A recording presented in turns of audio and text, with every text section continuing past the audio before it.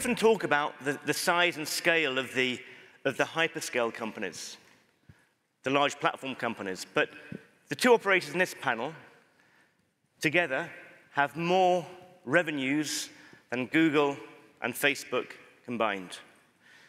They're supported on the panel by a technology company whose job it is to transform these companies into 21st century digital service providers. Enrique Blanco is CTIO of Telefonica Global, where he looks after IT and networks. He's been with Telefonica for 26 years, I believe. Shankar Arumugavulu. I spent yesterday evening trying to practice his surname, and I still managed not to get it right, so apologies, Shankar. Is SVP and Global CIO of Verizon, with him for 16 years, worked across the enterprise and consumer space. And Andrew Feinberg, President and CEO of Netcracker for 20 years. He also has a leadership position with parent company NEC. So welcome onto the stage, gentlemen.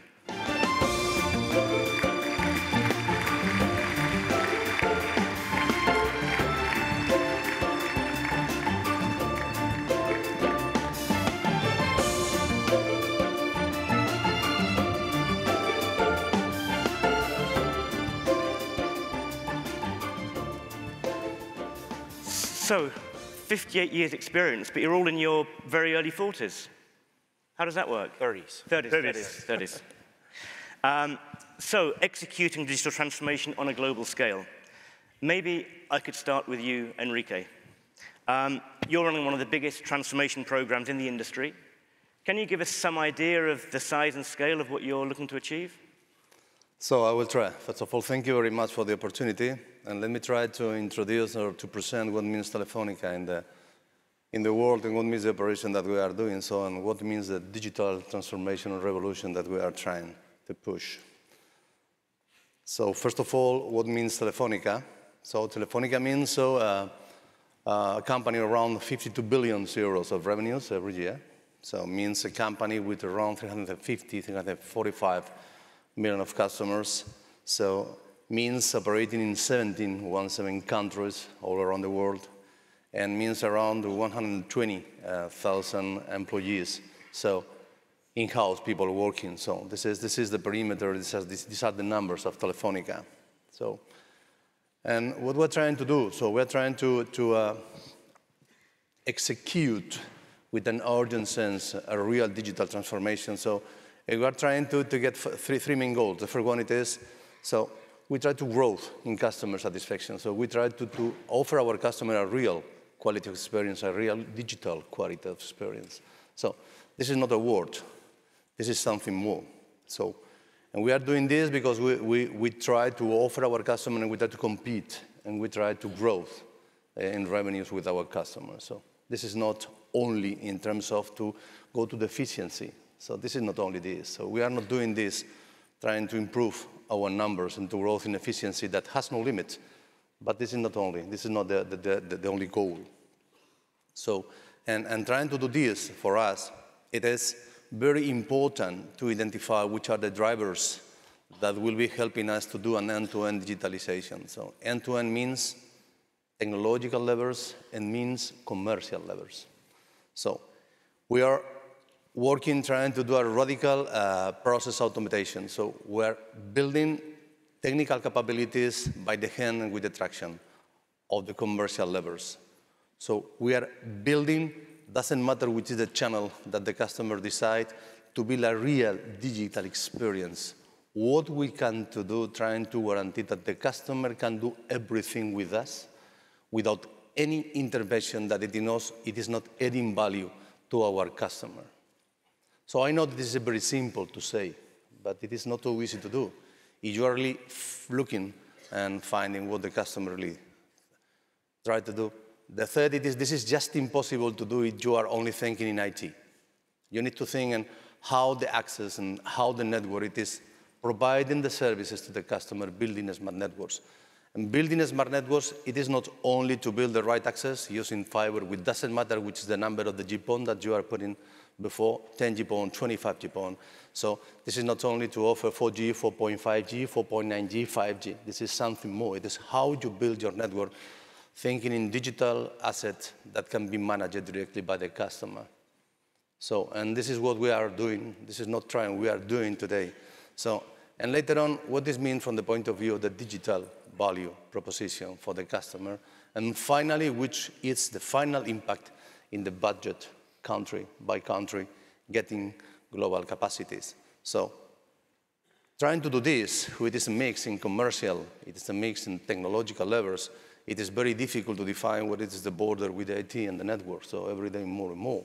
So it is that we are getting all the technology that we have, trying to put it together, so piece by piece, but looking with an end-to-end and an holistic way of work. So, and finally, all this investment, all this capacity, they are trying to do the right traction with the commercial processes. Telefónica, as we define, it is platform companies. So maybe it is clear that we have a first platform, it's our network assets. So clearly, sometimes you can see technology and communication technology. But if you try to define that the second platform, it is the IT capabilities. So, and you try to identify what is the border with the first and the second, it is very difficult. So we are doing a big effort in virtualization. We are doing a big effort in SDN, in virtualization and NFV capabilities. We are building the multi-vendor and orchestrator capabilities, trying to define a common layer. So we are doing a big effort trying to evolve all our OSS and BSS capacities, working a global approach and trying to guarantee that we will be building the capacities and the evolution, because the legacy, it is an anchor for us, and we need to break it, trying to get all the assets, trying to improve and to evolve the BSS and the OSS capabilities. We are working very hard in the platform that they are fully supporting the services for our customers with our global view, but understanding which are the specific topic to cover country by country.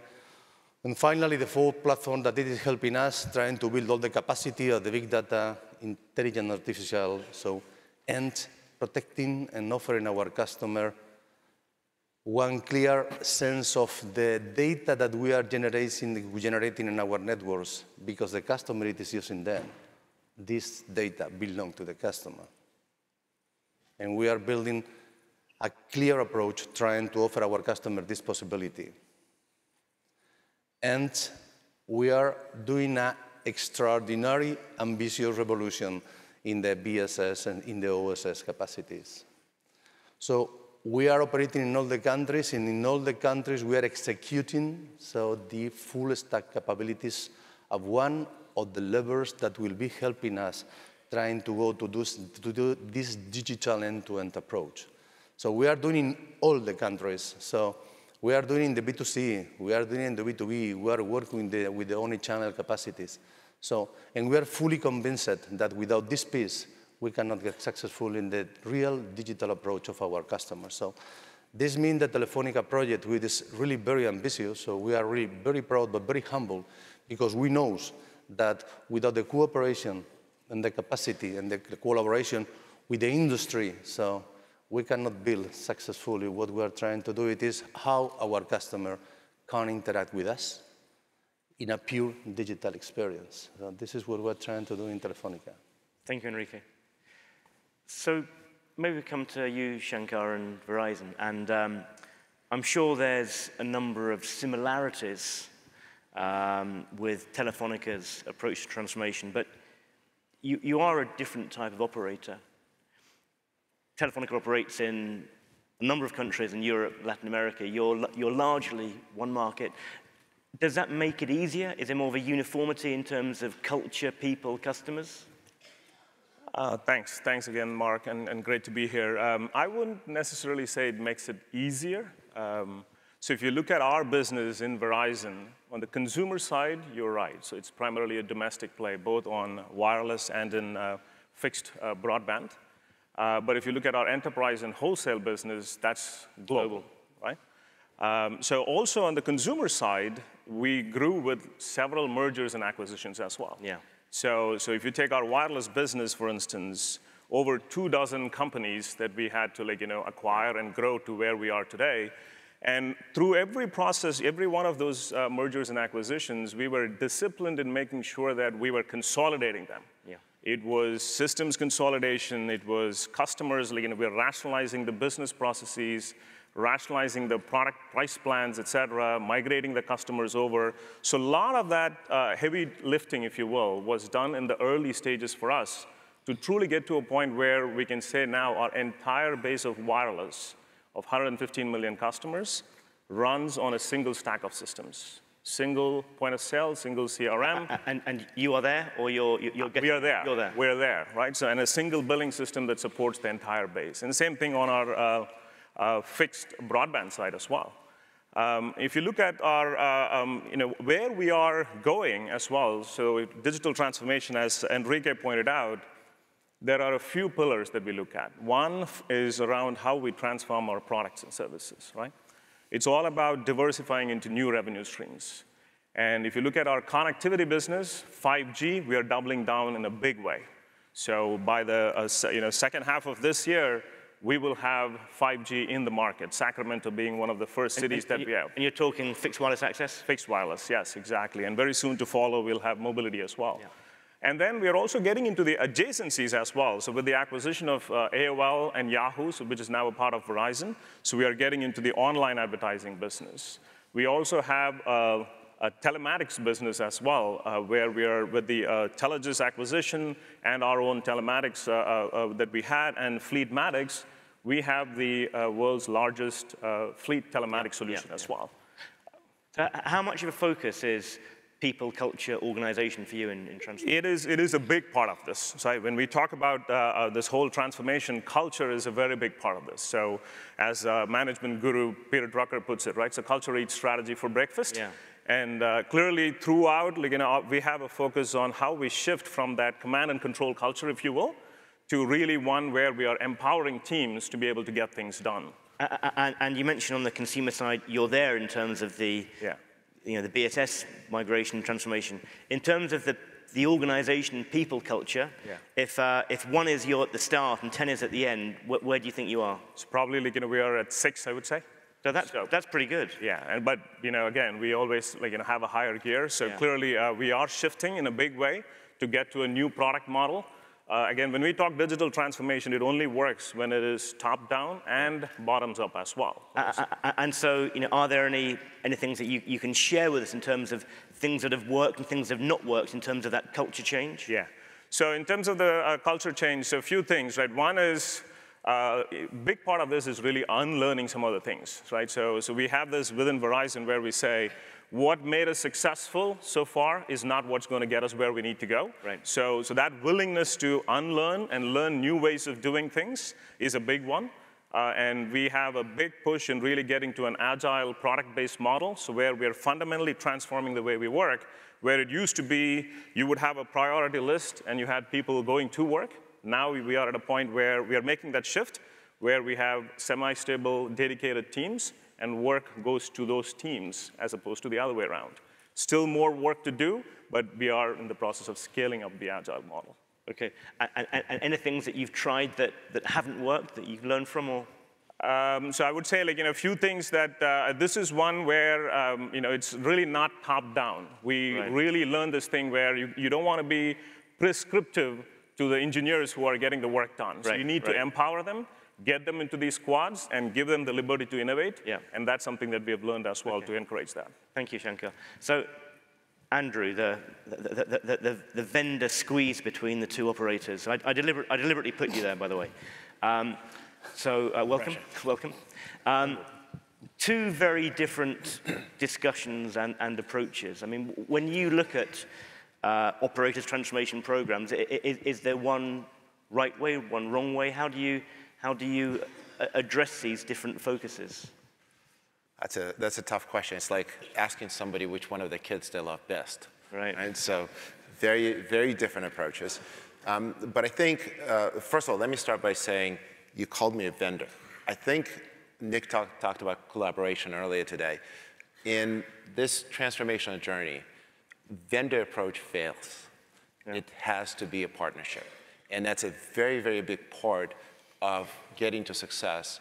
How do you build the ecosystem of partners? Who do you choose to work for? Who do you choose to work with? And how do you build a journey for success? Having said that, I think there is no such thing as one-size-fits-all transformation. You can't walk into a store and say, I'll take 2 of these and 3 of these. It doesn't work. When we start on these journeys with our customers, we bring a lot of out-of-the-box products. We bring a lot of technology. We bring a lot of frameworks. But each approach is different. First, we need to understand what it is that we're trying to accomplish. What are the true objectives of a transformation? What are the tangible results that we are there to deliver? How do we measure them? How do we define success? So that's strategy. That's very, very, very important. That's about 10%. And then you get into execution. And execution, of course, is the hardest part. And that's where cultural transformation comes into play. That's where people and systems play a huge role. I think fundamentally, while every transformation is different, there are certain common elements that drive success. We talked about stakeholders buy-in. We talk about cross-organizational drive. Shankar mentioned that it's very, very important not to just get executives. And I think at the boardroom level, we kind of bought into that concept of transformation. Yeah. But it is important to get engineers, technicians, you have field services, you have CSRs. That's very, very important. In transformation that Enrique and his team are driving all over Latin America, this engagement is very, very critical element of success. How do you sell to your teams that they're going to live a different life and bring different value to their customers and engage with their customers differently? Now, Albert Einstein once said that doing the same thing over and over and over again and expecting different results is definition of insanity. How do you change that? How do you truly drive that? And there are processes and their methodologies and their tools to do this, but fundamentally, every approach is slightly different, and understanding the objectives, understanding their organizational strengths and weaknesses, being very, very upfront about your own capabilities and limitations are critical parts to success. And we're talking about the transformation of CSPs, but presumably you as an organization have needed to transform to bring in new skills to address some of the softer issues around transformation. Absolutely, absolutely. So everything that exists in this world certainly exists in our world. And some of it is dependent on our customers, some of it is just our own evolution. Shankar talked about agile. That's a major, major shift. We live in an agile world. Everything that we do today is agile. Our organizations need to become more agile. And when we talk about it, it's not just development methodology. And we've had to train thousands of people how to do agile. We've had to have thousands of people. I love the term unlearn. That's very, very difficult. Having people unlearn to do something that they've done for years and years and years. And we have to invest significantly into that. But fundamentally, rethink how we go to market. Rethink how we partner with our customers. Rethink how we exist in this open ecosystem, both of partners as well as source code systems and standards. So yes, we've had to change just as much as everybody else, and I think our ability to change is something that made us successful. Okay, thank you. Enrique, thank you for the slides. Maybe I'll come back to you. So when we talk about transformation, we kind of create this impression that it's a single program that starts at the top of an operator and flows at the same time and equally throughout the whole company. Is that how it works in practice? Or if you take a single operator, are there different transformation initiatives in different parts of the organization that you need to try to sew together? So it's a good question. So let me see my experience and what we're trying to do. So first of all, you need to get the right people. Second one, you need to be sure that people are working very hard. And third one, it is you need to get clear ideas on what to do. So when you see what we are trying to do, it is not to define. So we are talking about the agile. So it is how you can combine thousands of people that they are building brilliant connectivity.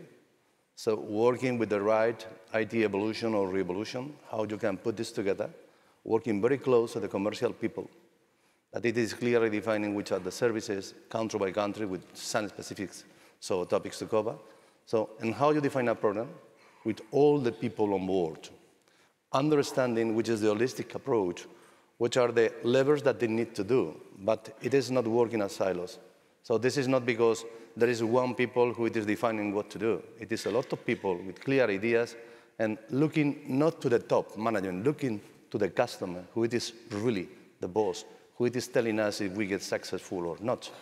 So if you look to the customer and which is the real experience that the customer needs to do, so, and you are looking to the industry, so which are the levers that we can use, trying to guarantee that in services, in technology, it doesn't matter if it is access, or doesn't matter if it is, I don't know, core or IP core or whatever.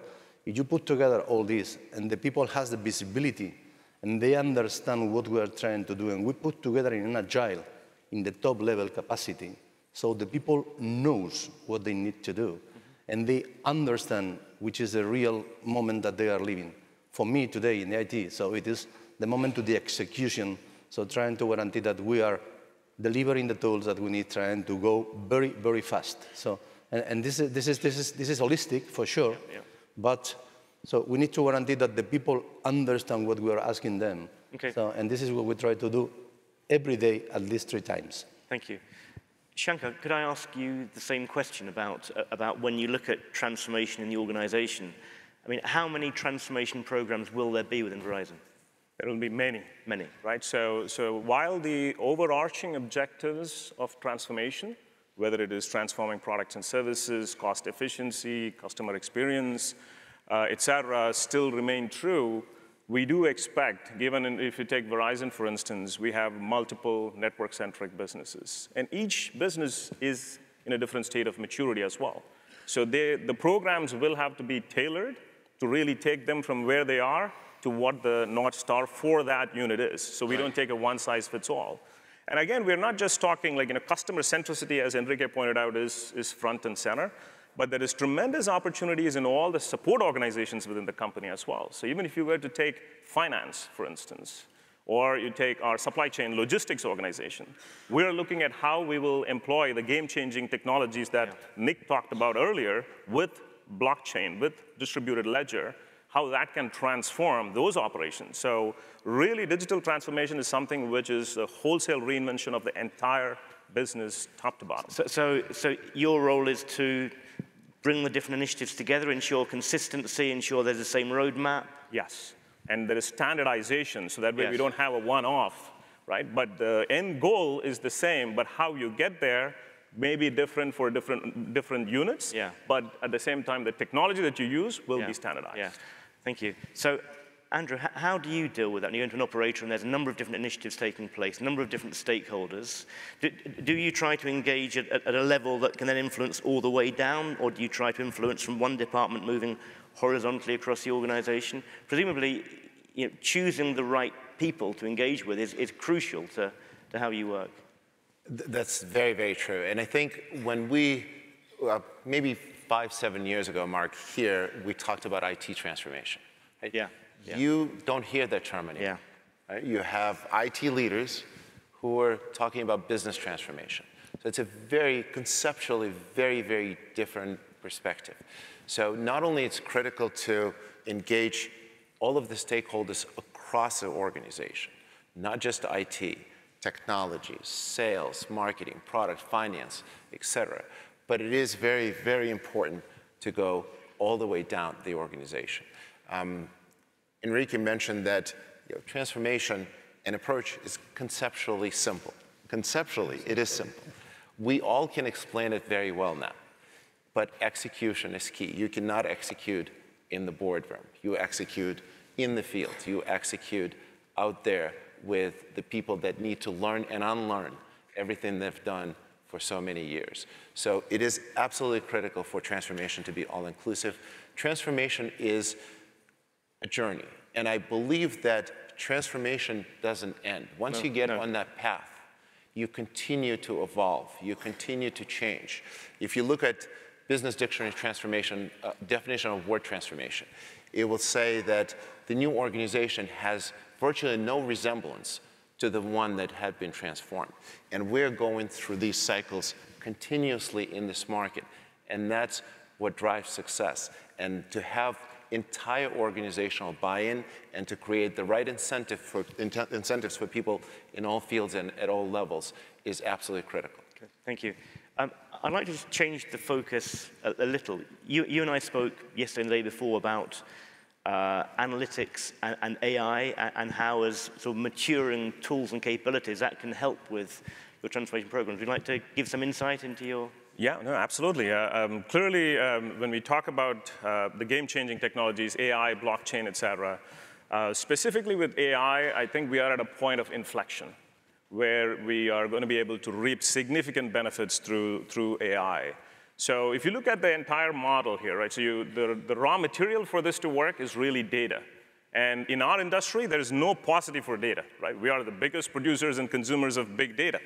And then when it comes to the compute and storage platforms as well, that profoundly intensive compute environments are here today and working. And then above that, you have these algorithms, right? So essentially, when you talk about machine learning, it's all about having the machine form the rules versus us giving the instructions. So those algorithms used to be where it was all in closed research papers, et cetera. More and more of that is becoming open source. And now we're also finding more automated machine learning platforms coming to play as well. So we at Verizon are taking full advantage of those automated machine learning platforms and essentially taking our software engineers to become proficient with those algorithms as well. Because prior to that, we always had to rely only on our data scientists to be able to get that work done. So now we're able to scale that whole thing. So now the raw material, which is the data, we are able to convert that to an actionable insight that can be consumed at the systems of engagement or for zero-touch operations in our network. So I truly believe we are absolutely at that point of inflection where this will just take off. And you're a very large operator. I'm sure there's some CSPs in the room here who don't have the size and scale of Verizon. I mean, those tools that you mentioned, are they within reach of each and every CSP? Absolutely. Absolutely. A lot of this is open source. And this is what I say, when we talk about not being too prescriptive to your engineers and let them point them to an area and say, here is exactly we want to innovate and get out of the way. They will figure it out. So, and this is true whether you are a small CSP or a large CSP. And a lot of these things don't come top down. They figure it out because they are in the open source communities. They are seeing exactly what is the innovation that's happening there and how they can translate that to business outcomes. Okay, thank you. It's DSP now. DSP, yes. That's yesterday. Enrique, I mean, looking at your slides, AI analytics is one of your 4 platforms. To what extent are you now using those capabilities in the transformation programs, the full step programs that you're working on today? But not only in the fourth platform. So the fourth platform, it is helping us with the AI tools and with big data. So it is helping us trying to build a proposal for the customer. But we are using AI, trying to build our own way of how we are managing our networks. So we have been working in using tools trying to do the automatization of the tickets. So the second step was using machine learning, trying to build predictable networks. We have been doing a big successful in this. So saving, but not saving. So offering a better quality because the network, it is being active and ready. So additional average, this is good for us. And we are now getting all this experience trying to build AI capabilities, so managing the network, trying to guarantee that we are offering a better quality of experience for our customer and maximizing the use and the quality and the capacities of our network. So this is key. When we are working with the fourth platform for the AI and the cognitive capabilities, we are thinking in the customer again.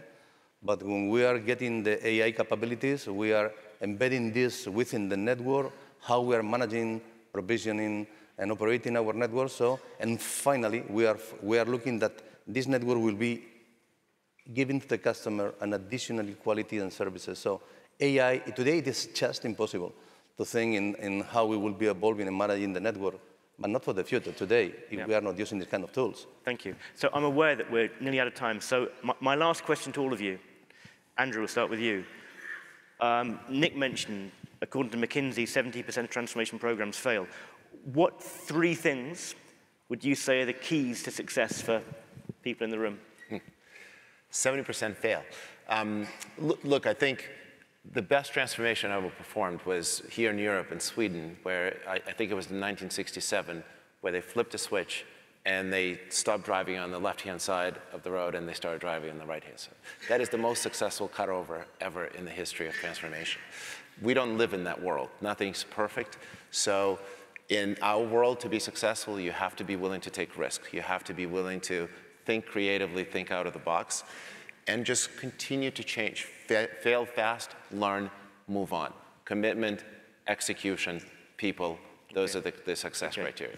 Thank you very much. So we are out of time. I actually have a final question for Enrique, which is, I know that you're mainly a basketball fan, but I think you follow a certain football team in Madrid. How many goals do you think Mo Salah will score for Liverpool next week? So first of all, respect to Liverpool, and good luck. So don't forget that the football is the most important thing, of the least important thing. Yeah. So, okay. So I don't know how will be the final. So five supporters. This is not only for. That's not what you said to me yesterday. You said we're going to win. Was it 4-1? You said. But you have a bigger audience now. If I try to compare to the Real Madrid, with Telefonica, so I'm just only sure of one thing. So we will compete. Okay. Very good. So Enrique, Andrew, Shankar, thank you so much.